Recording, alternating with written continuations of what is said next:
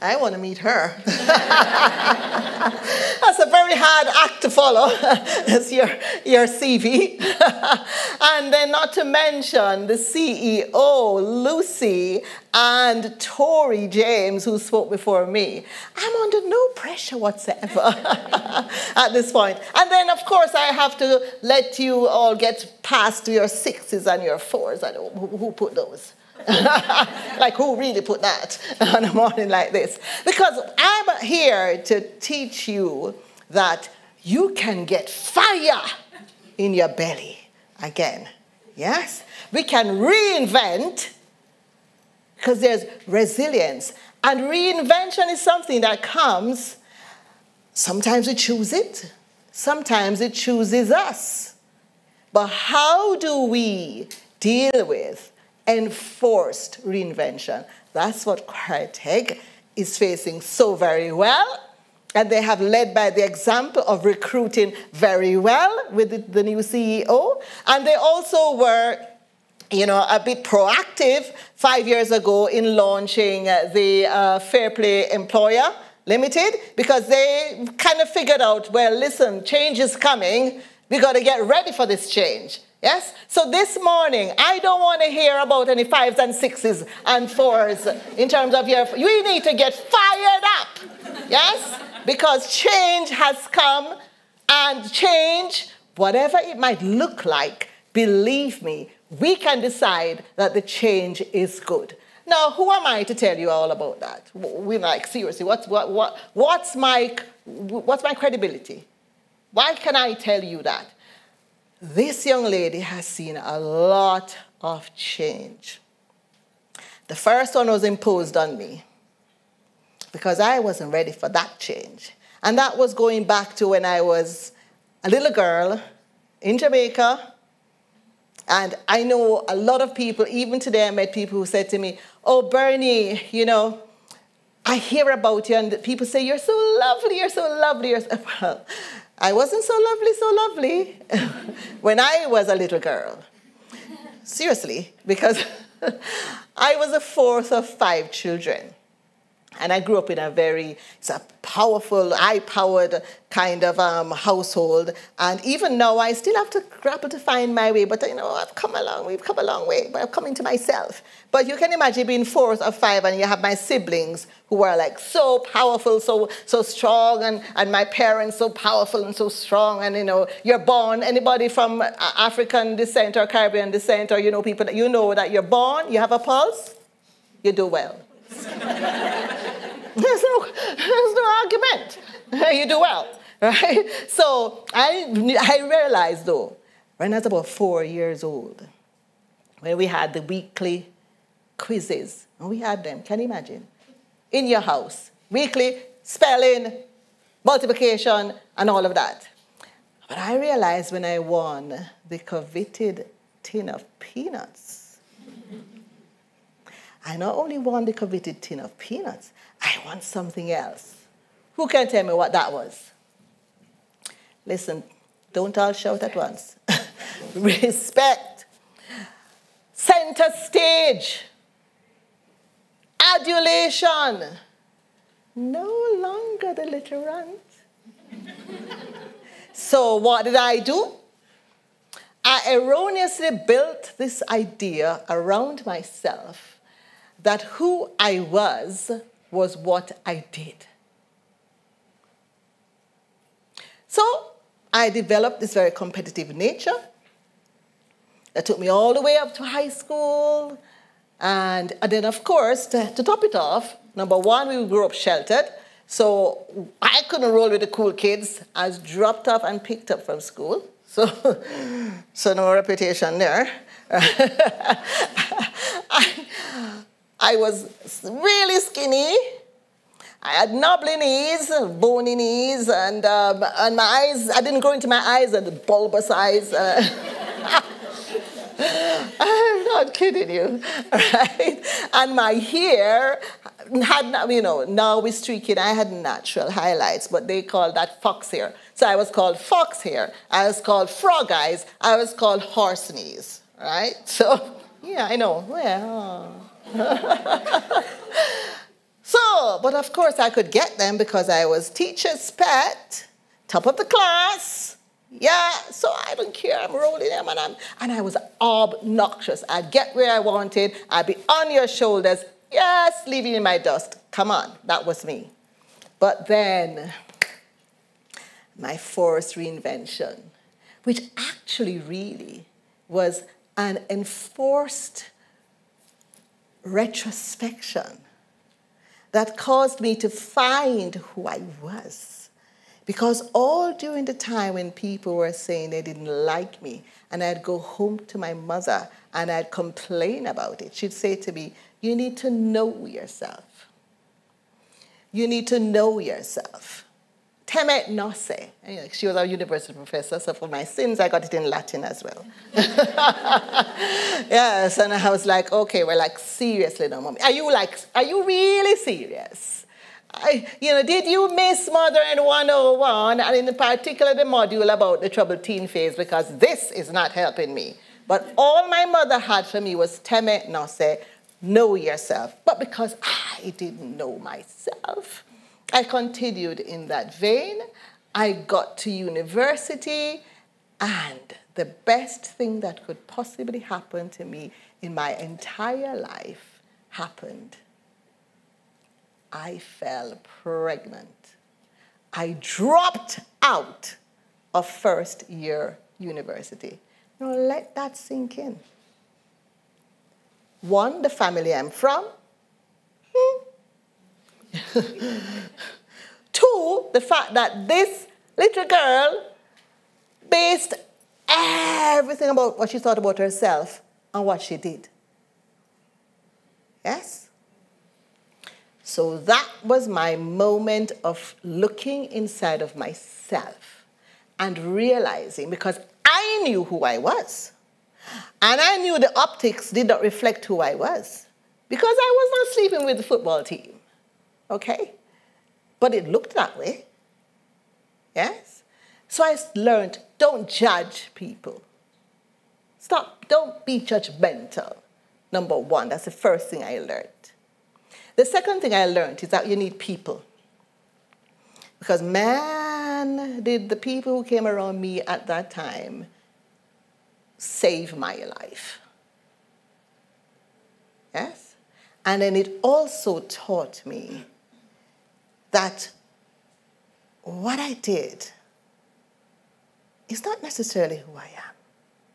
So I started on a journey of finding and knowing myself. Yes, I got back up on my feet. I went back and I studied law, and I became a prominent lawyer. But I was the lawyer I would not have been had I not gone through the route that I'd gone.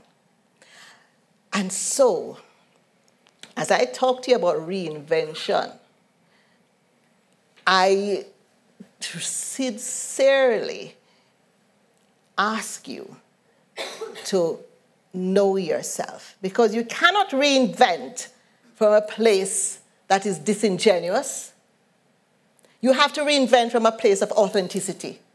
You have to find it within you, because every reinvention must find its root in who you really are, what you value, what you're all about, and what you want to do. What do you want to do to serve other people? And that is why the reinvention of Chwarae is going to be absolutely awesome, because they know who they are. They know what they want to achieve, and that is gender equality. That is fair play. That is women's voices being heard in the Senate and other places. That is lifting mothers up to be entrepreneurs. They know who they are and what they want to do. So reinvention is just going to be a very simple process. Yes, it will. Yes. And all of you who have been served by Chwarae should follow their example. Right? So, now, you'd think, oh, well, she's reinvented. Yeah, she's had that hard time. Well, it's been hunky-dory. She became a prominent lawyer. Here she is standing with all these things. No, it didn't just happen like that. Right? So, I got to a stage now where I'm at the top of my field in law, and I'm coming to the UK, and I'm speaking in London, all over the place, and all of that. And I got it in my head that it was a good idea when I was approached by some other solicitors in London to come over and get involved with some big project. So I moved my family over here in the year 2000. The best laid plans of mice and men? It didn't work out. But I had moved my family to the United Kingdom. And if you know anything about, Jamaicans, we don't go back home with our tail between our legs. Yes? As some of the Windrush people that I've dealt with have said, they've talked about, and there's this poem I saw, but I remember the line, when they came over to the UK in the 60s, and, they realized that the gold on the ground was not gold, it was actually poo.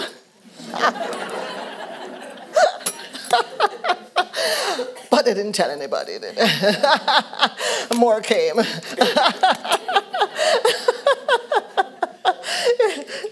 So we don't go back home, okay? So I'm here, zilch, nada. Facing homelessness, joblessness, because I'm told I'm overqualified. But when challenges face you, it's how you respond that makes a difference. Believe me. I didn't even think, okay, yes, it does exist, unconscious bias. Racism does exist. But at the time, I was not aware of it because I grew up in Jamaica, which was very multicultural. My teachers would come in their sari, African dress, everything. I had white friends, proper white Jamaicans speaking like me. Yes, Chinese, Indian, everybody. So we were very multicultural. I didn't think, so when they said I was overqualified, I did not think it's because I'm black. Yes? And so I thought, okay, what do I do with this overqualified thing? I think I probably need to do some reinvention. I didn't say that then. I'm looking back, and that's what I did. I now realize. And one of the things that helped me with my reinvention process was humility. You'd have thought, well, that thing that happened in your first year should have made you humble enough. But it's a constant journey, keeping, your feet on the ground. It's so easy for us to forget ourselves. And one of the things that I did, because I wasn't about to go on the dole, is I, Bernadette Davies, took a job in the basement of Yorkshire Building Society stuffing envelopes. I did that because I was not going to go back home, I was not going to go on the dole, and I was not going to do anything dishonest. And I remember walking into that place, bouncing just in the joy of doing something. And I remember coming home one day, and it was raining, and my son saying to me, Mom, it broke him to see me coming back from doing that. But, it might happen to you. There will be times that you might have to go down to go up. I'll repeat it. There will be times that you're going to have to go down to go up. So I've come here today and I've given you this, fire your belly and whatever, reinvent. But you might go out of here and you might face redundancy, joblessness, and you might have to do something that in your mind is really below you. But it's the attitude you do it in. So whilst I was there bounding back and forth to Yorkshire Building Society, I started to pay attention with what I was seeing. There were loads of refugees and asylum seekers and Brits seeking to poorly circumnavigate the social welfare system. And I was a part of a church. I noticed the light is, the timer is on, so somebody time me, please. Yes, give me 10 give me the 10-minute countdown. Right. So I was a part of a church that had a great city center outreach.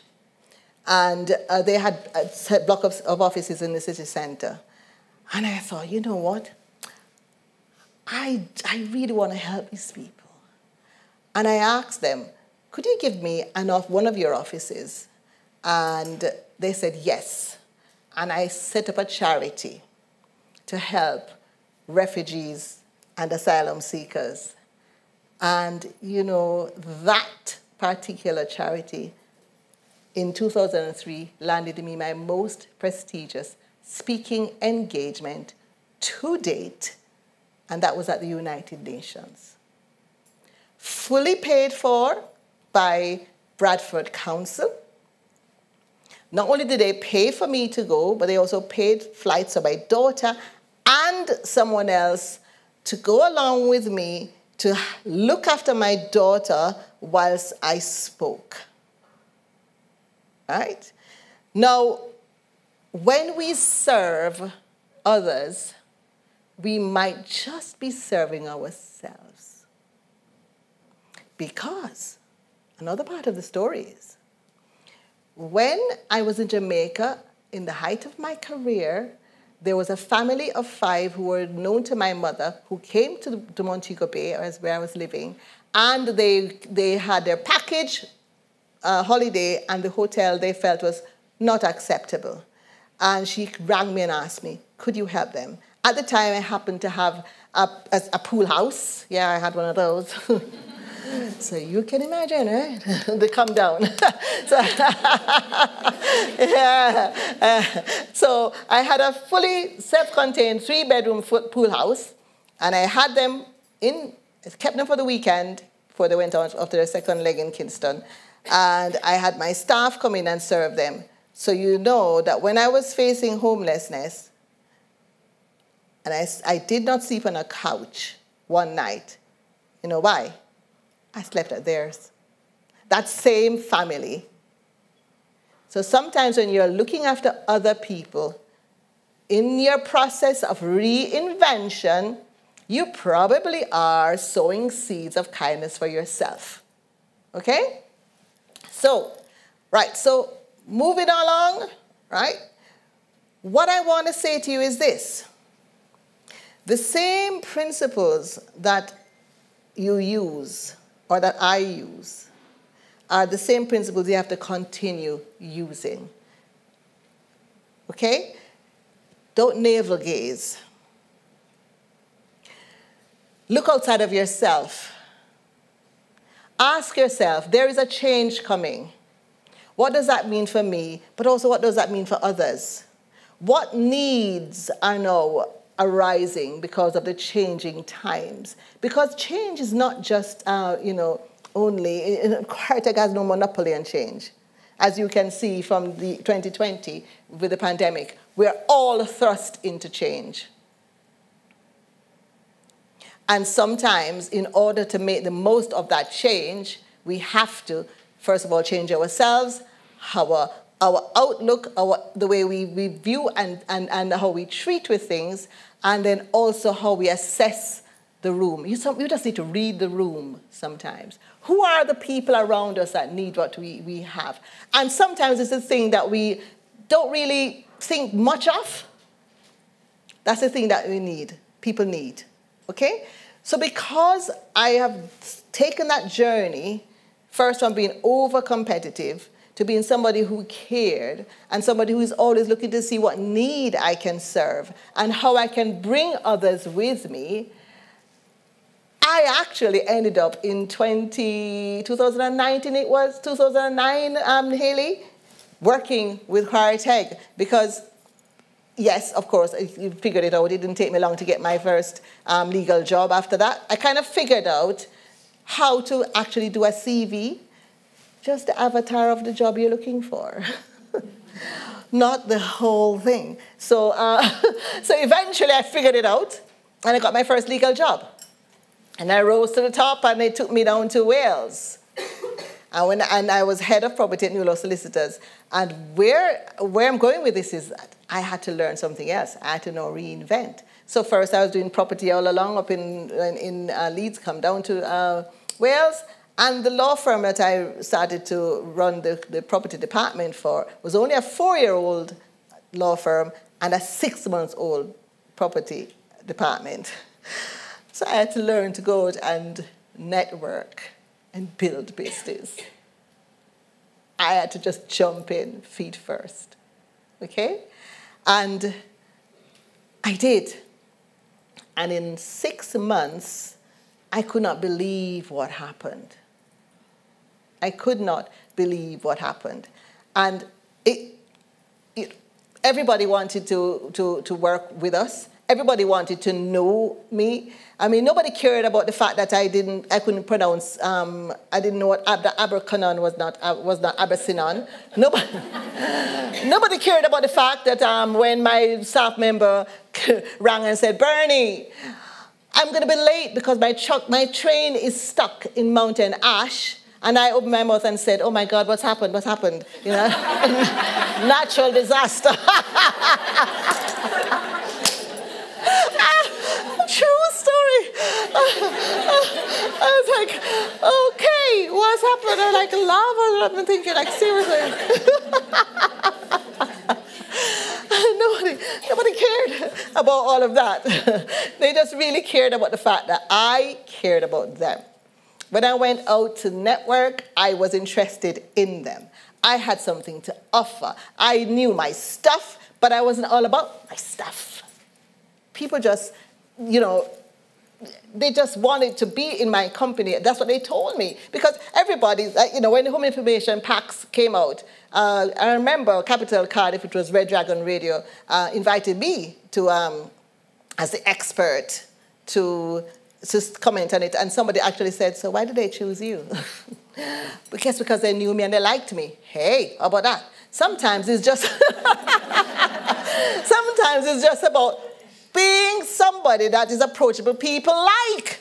People buy from you if they like you. They buy you first before they buy what you're selling. It's as easy as that. Yes? And you know yourself. You'll pay more money for somebody that you really value. You'll go further distance to do business, wouldn't you, with somebody? And I started to learn the art of networking and so on. And long story short, I ended up writing the book on networking, ended up doing a lot of training for Chwarae. I absolutely loved Chwarae. And then what happened? In 2012, when my networking training was just blowing up, like really blowing up. So much so that Capital Cardiff, which was an annual event at the City Hall at the time, they booked me 3 sessions because they couldn't film the amount of people who wanted to be my session to speak about networking. And that morning, I got the news that my mother passed away in Jamaica. And I was like, okay, what does one do with that? Sometimes you get some news. What do you do with that? Yes? And then she had the temerity to die on the 29th of February. So there's not every year that we can actually say it was, you know, it's like a non-day for 4 years. Right? And it was really hard. But you know what I did? And sometimes you've got to, I did the same thing again.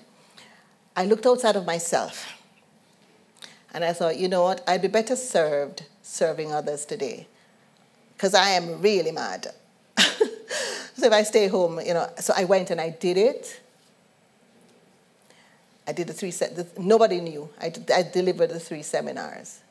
And I was supposed to speak at Chwarae on a Thursday. And I let you down, didn't I? I had to ring and say, I can't do it. I lost it. My mother was, I mean, she's the lady that taught me about knowing myself, picked me up so many times, and I felt like I'd lost my rudder. And I always tell people that you've got to give from a genuine place. And I couldn't give from a genuine place. And so I reinvented myself.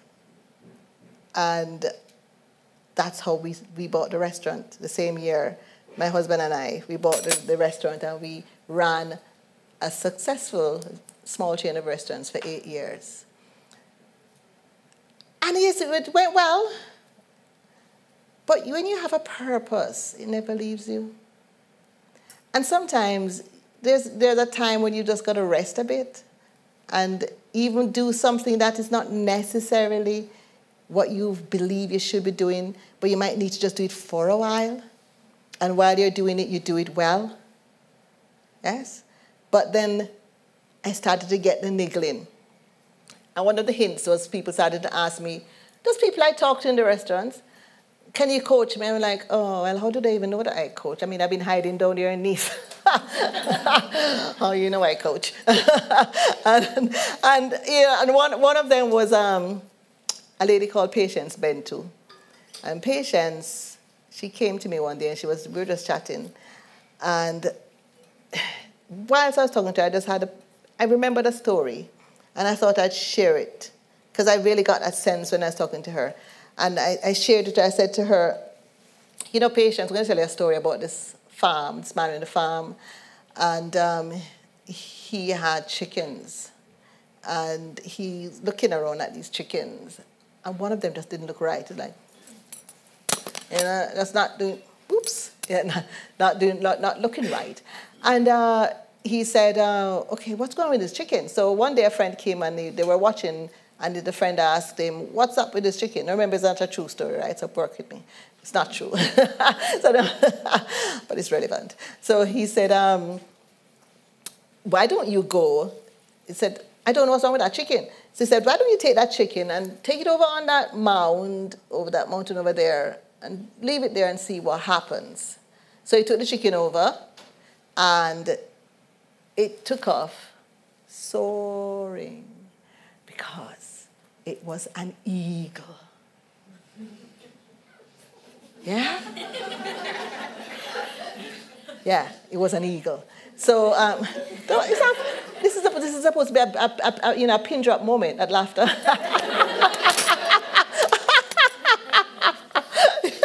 So yeah, it was an eagle. And I said to Patience, you are that chicken in the farmer's garden. You don't belong there. You are an eagle. And I left it with her. A year after that, Patience came to me and she said, Bernie, I don't want to be a chicken in the farm anymore. I want to be the eagle I am. Would you coach me? And I coached Patience. 6 months. But when you know who you are, you don't need a long coaching session. Because once you switch into who you are, things just naturally follow. You get your strategy. You know what you want to do. Some people I just coach for one session, and they just blow right up because they get it. Because you have it in you. And once that switches, man, look out world. Patience, now, she's Counselor Patience Bentu, if you please. Yes, she has a talk show. She is like on BBC, ITV, every other, if there's something to do with Black history and all of that kind of thing. She was big with race council Cymru. She was the first Nigerian to be a councillor, and I think the first female chair of her ward. Listen, she also won the Ethnic Minority Welsh Women's Award, 2 awards, and the Rodri Morgan Award. She's an eagle. Yeah? Right? So guys, don't be that chicken in the farmyard when you're supposed to be that eagle soaring to your destiny. We all have a destiny. Do you know what separates us? You know, we're all thinking, oh, one thing separates the people who just plod and the people that they look up to. It's vision. Did you hear what Tori said? The gentleman asked her, Tori, can you see yourself on Mount Everest? Because he knew that if Tori could see it, she could do it. Where do you see yourself? We've got to get our vision in line with the talent that we have inside of us. God is not partial. Every one of us has a talent and a gift that we all need. Stop trying to find somebody else's talent within you and ask yourself, what's mine? Because sometimes the thing that we think so little of that we do is the very thing. Yes? No, for me, I always say, now I know it's my thing. It's I say, you know, we all have our U-print, and we leave it behind wherever we go, whether by default or on purpose. So you need to know what your U-print is and then start to deliberately and intentionally leave it behind. So you make your difference in the world, right? So one of my U-prints is I'm always laughing. And I always used to jokingly say to people, if you see me for 10 minutes and a smile doesn't crack my face, call the ambulance, I'm dying. That's the truth. Yeah. I didn't know that was what was going to open all these many doors for me when I came to Wales. Yeah. I just thought, you know, sometimes you need to just chill out. Why you always skinning and grin so much? No, that's my thing, and I took it for granted until I realized that's who I am. So it doesn't have to be that you're gregarious like me. You can have some quiet confidence. You can just have some hardcore courage. Yes. It could be just that you do things so methodically well, because people like me, who is always flying around, need some, need some method sometimes. Yes? We all have our strengths. Okay? So we need to understand the importance in these times of us, of me, of you. And then when you realize, here's the thing, when you understand all of what's in you, it just might inform the way you view other people. The one that you want to discount because they don't look, act, and speak like you. This is what Chwarae is all about, isn't it? Anyway, yeah?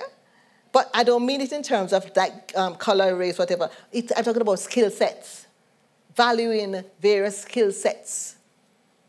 It's very important, because if you are going to get anywhere fast and sustain it, we need each other.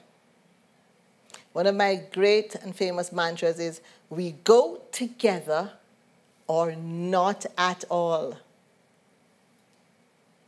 Say that with me.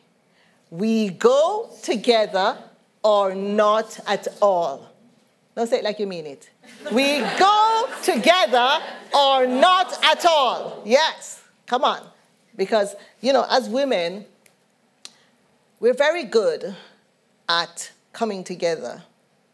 But then sometimes we get unstuck when we come together because we're not sure how to relate to each other. And then we fall out, and we gossip, and we backbite. You know, I'm talking truth. Right? So we're not talking about that type of together. We're talking about the together that is acutely aware of the power, the value, the sass that is within each and every one of us, and figure out a way to do that journey and that life together. Right? So I'm going to wrap up now. There's so much to tell of my journey of reinvention. And my latest journey of reinvention started with a book. One of my recent bestsellers, Your Business, Your Way. And it also came out of a desire to do something to help, because as I said, I was in the restaurant business. You know, I tell you, people call it universe, whatever. I call him God, as full disclosure, I'm a Christian and I go to church every Sunday. And I sing as well. I'm not going to sing today. Right? But I was like, okay, so we kind of got out of the restaurant business just in time. Woo, hallelujah. And then okay, what am I going to do? We bought a networking franchise. That was something that came as well, an opportunity to buy a networking franchise. I was saying, okay, God is really telling me I need to go back into where I was coming from. But then we bought the franchise. It launched with 150 businesses, sponsored by Swansea Council. Anybody was there. It was Microsoft, legal consultant, open it, Google, you name it. Ho, ho, ho. That was in March, end of November 2019. And then, psh, that was it. Lockdown. And I did again. And that's it, you know, when you know you understand what you naturally do, you just naturally do it. You be intentional about it, then it becomes a knee-jerk reaction. I looked around and I saw all the businesses. Some of them aren't even taking their calls. They don't know what they're doing. They're in a state. I thought, and everybody online, oh my goodness, online was crazy, wasn't it? It was noisy. And everybody's jostling for attention. And I thought, you know what, I'm going to write this book. Because I can't reach them, but if I write the book, it will go out. And I wrote the book. I spoke to a publisher, and I got it out. And in 6 months, I got it out. You know why? Because it was in me. So ask yourself, what's in you? That book was in me. It was in my laptop. It was on my shelf. It was in my manuscripts, all that I've written. So ask yourself, what's in you? What do I have? What do I have in my hand? Yes? What do I have in my hand? And I wrote the book. Straight away, went up to the top, whoop, whoop, whoop, excitement, you know, really, really good. But then everything started to happen. The calls, the opportunity to speak, everything. It just all, and, you know, since then, I have spoken at the House of Lords more than one time, multiple times, Royal Society, Excel Arena, Ryerson University in Canada, all over the world. I can't tell you about the brands that I've worked with. And I'm not trying to show off now, guys. I'm just trying to tell you, for me, my currency is my brand associations and where I work. The higher my level, the better I can charge. You know, we'll talk. So for me, that's my currency. But whatever your currency is, if you follow your dream, your currency will show up. So for me, my currency is credible visibility. And I teach people how to do that. There's a strategy, and I teach people how to get credible visibility. Yes? Right now, on the 4th of April, I'm going to be interviewed for the next series of Face to Face. I'm going to be the first episode. Look out for it. Half an hour feature on ITV on my life and my work. Now, you know, there's so much that's happening that I can't say. But what I'm trying to say to you guys is, if you are prepared to embrace change, yes, reinvent from an authentic place, know yourself, and embrace your you-print, you will be on the path to becoming the eagle that you are. So I leave you with one of my most favorite quotes, which is Brutus in Julius Caesar.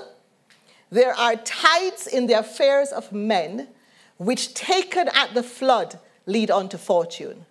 On such a full sea, we are now afloat, and we must take the current when it serves, or lose our ventures. Now is the time. The wave of change is coming. Hop on. Ride the cusp of that wave, because we go together. Or not at all. Thank you.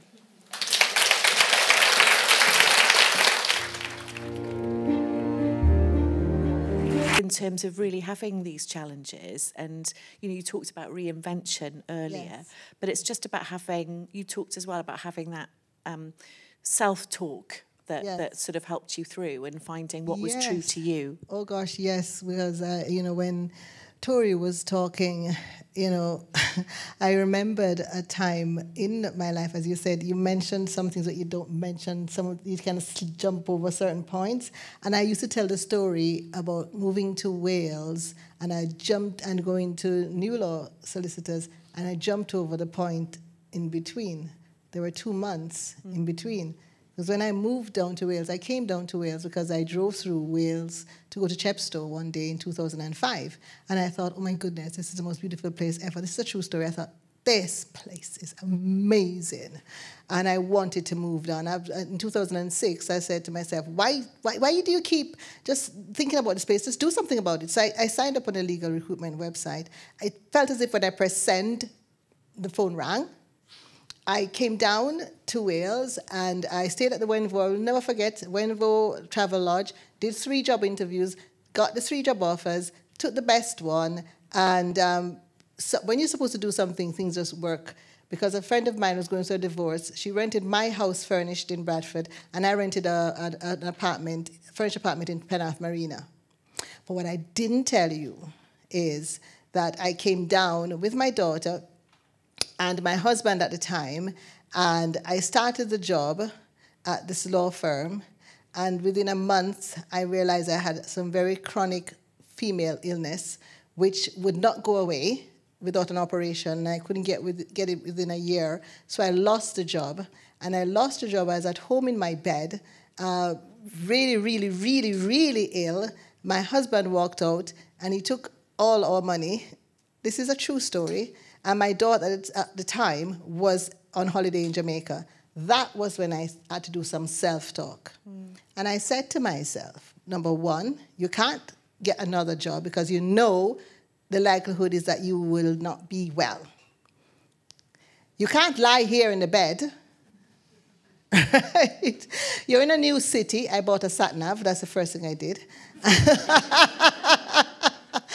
And then I decided I'm going to sign up as a locum. I got a locum position. I went to the doctor and I said, listen, you need to pump me up with these steroids because you need to keep this situation at bay because I need to work.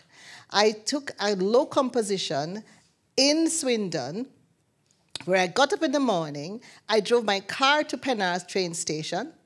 I took the train to Cardiff, Bristol Parkway, got off in Swindon, took a taxi and got to work at 8:30 in the morning.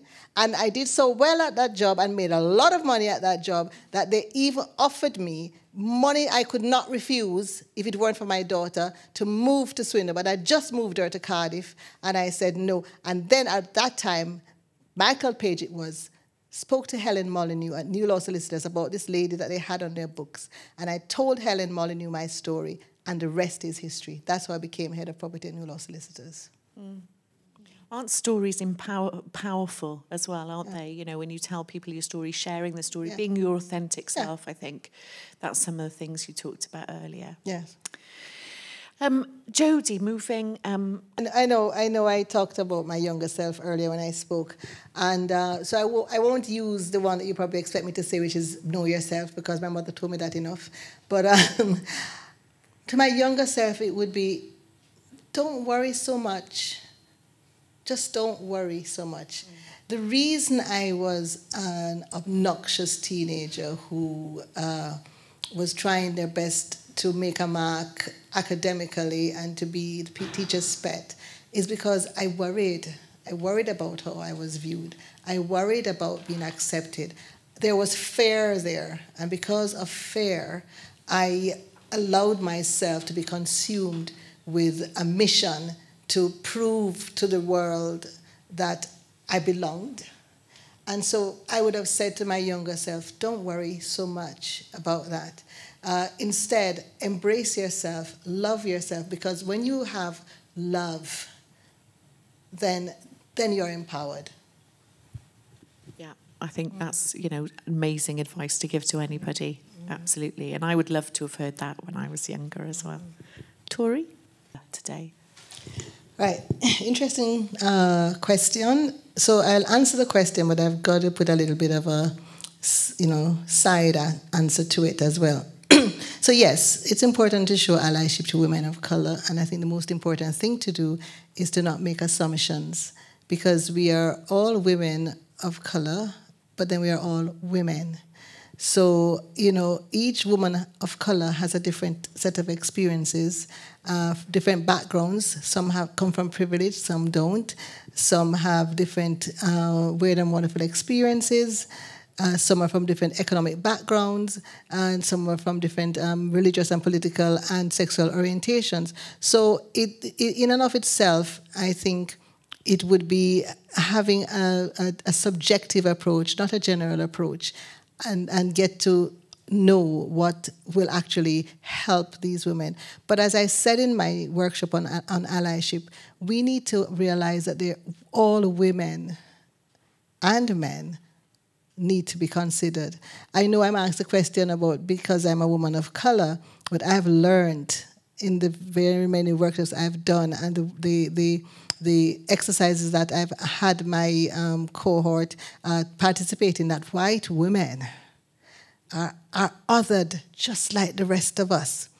Whether you could be ginger, you're brunette and not blonde, you are from the valleys, your parents don't have money, all sorts of different reasons that would make white women and men feel othered. So to my mind, I think we need to actually have a cross-the-board subjective approach to this question of allyship and understand that we all need to be understood. We all need to be asked and encouraged to be safe in the space that we are in. And that can only happen by making room for everyone. Yeah, thank you so much, Bernie. I mean, it's really powerful. Treating people as individuals with different needs, supporting people in the way that they want to be supported, understanding, kindness, tolerance, not making assumptions. And above all, as you said, Tori, be kind, because you never know what other people are facing. Yeah. And that's the way we all make our way in the world. Oh, but can I just share something that happened in my session? Oh, my God, it was amazing. We were talking and we did an exercise, which I always do on privilege, and we asked about 8 questions, and I asked people to answer, these are, things that I've never had to go through. I've never had to.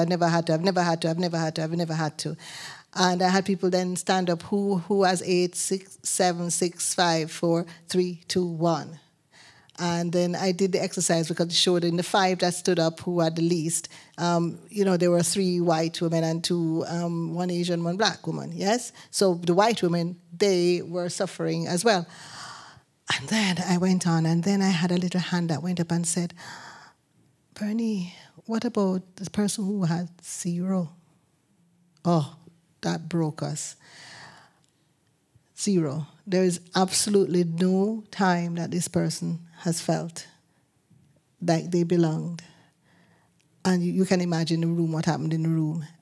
That just spoke volumes. In fact, when the first question, which was a wrong question, came up and said, what do you take away from here? I was ready to answer, because I'm going to take away from here that I have to always ask, who has absolutely no ability to take even one element of privilege?